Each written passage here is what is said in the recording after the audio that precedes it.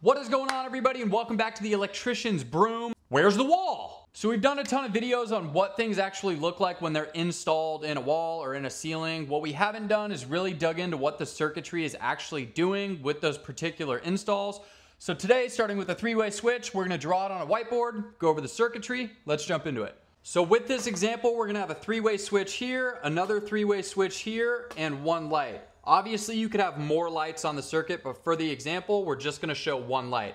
And if you notice on each one of these switches, we have two brass screws and a black common screw. Same as the other one, two brass screws, black common screw. Now on one switch, you're going to have a power source, and on the other, you're gonna have a switch leg. It doesn't matter which one you choose. Obviously, this switch is closer to our light, so this is gonna be our switch leg. And as you can see over here, we've made this our constant power or power source, indicated right here, that ties into the black common screw. And as I said, our switch leg will be coming off the black common screw of our other three-way switch that goes directly to our light. Now to connect our two switches together, we're gonna use these two brass screws to tie in the switches together using what we're gonna call traveler wires.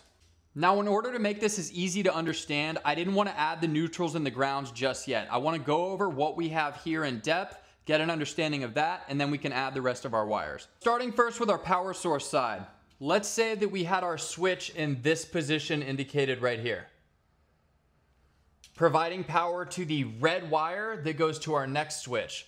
But at this switch, we had it in this position engaged on the black traveler wire. We would not have any power because, as you can see, power is coming into the switch on the black common screw, being sent to the red traveler wire to the next switch.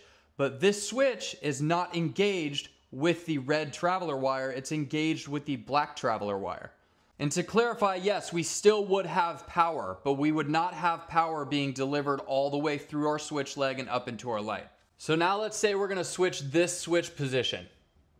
And we are in fact going to engage with the red traveler wire.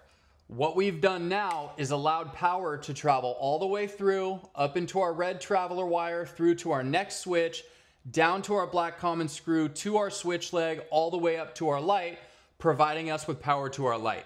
Now let's change this switch position. We're gonna switch it to be engaged on the black traveler wire. And now what we've done is we've broken the flow of power going to our light because we changed it from our red traveler to our black traveler all the way over to our next switch, and here it is not engaged. So there's no way for the power to get through our switches and to our light. So moving on, we're gonna go ahead and add our neutral wire. Obviously, I can't put white on this whiteboard because it's not gonna show up, so I've indicated up here. That color is going to be our neutral. So our neutral is tied in now. What I've done is brought it to each switch location and then all the way to our light. And as you can see at the switch locations, the switch itself does not require a neutral. So all you do is splice it together. These little red things are wire nuts.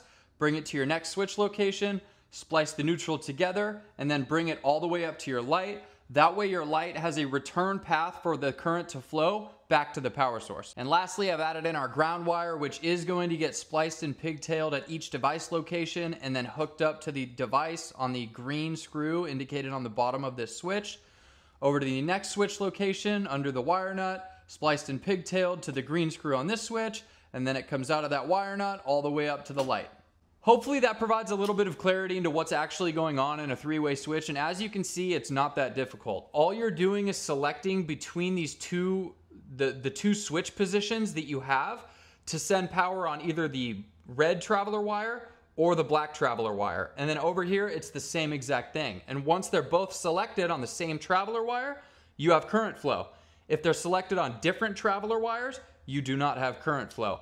And obviously you can just install something, know how it's installed, and not really understand what's actually going on, but there's not a whole lot of value in that. So I think that looking at the circuitry like this instead of installed in just a wall is very helpful. So anyways, that wraps up today's video on the circuitry of a three-way switch. If you enjoyed the video or learned something, I would greatly appreciate it if you would like and subscribe. Also, let me know in the comments if this is helpful. I would love to know. As always, electrical work is dangerous. Just because you understand this does not mean that you can do it. Always consult with a professional to do electrical work. It can kill you.